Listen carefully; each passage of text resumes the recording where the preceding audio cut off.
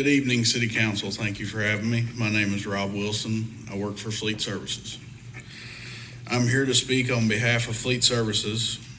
Tuesday, you received a presentation by MAG on our compensation study. To say it has been a hot topic would be an understatement. One concern we have is we were moved up a pay grade. For many of us, we started at the bottom of the pay grade very recently. Because of this, many will be pay jumped when new hires come in.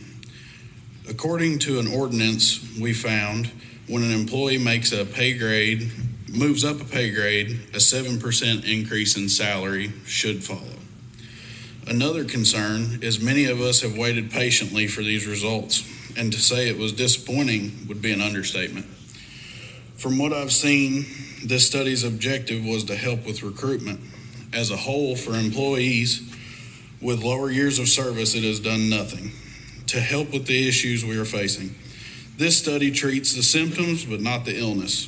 The true issue that needs to be addressed is how do we keep the employees we have and how do we help them prosper. Without retention, recruiting is fruitless. Many will say the benefits make up the pay deficit. This couldn't be further from the truth.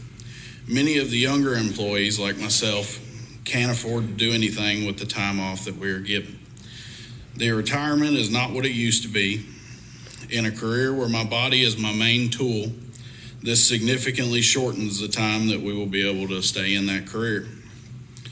For mechanics, the effective working years do not match the retirement that is supplied. Our main problem is there is no clear ladder to climb.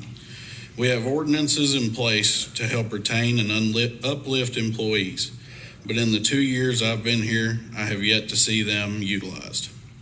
Ordinance 21-29 is a great example.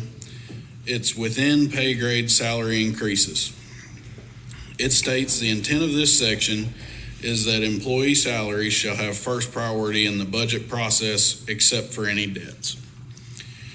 If we can get a clear line of progression in regards to pay, the retention issues will be handled and recruiting will be easier. Happy employees will spread the word, spiking more interest and opportunities for possible applicants.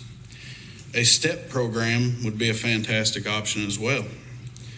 This program is already in use in other departments, for example, police, fire, and corrections. And without some form of progression in salary, this becomes a dead-end job. Hopefully these points will guide you in this upcoming vote. Thank you for your service and thank you for your time.